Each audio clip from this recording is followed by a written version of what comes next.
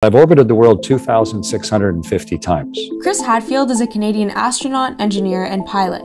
He has flown 3 space missions, become an international best-selling author, an educational speaker, and is a producer and musician. It's going to be 250 times cheaper to get things to space than when I first flew to space. 250 times cheaper. So that completely changes the entire game of how we can access space and do things in order to use space around the world to better understand and support life on Earth. The world is not going anywhere. Life is not going anywhere. If we couldn't wipe out life on Earth, if we made it our number one purpose, they are tough. You come back from Earth eternally optimistic that this is here to stay.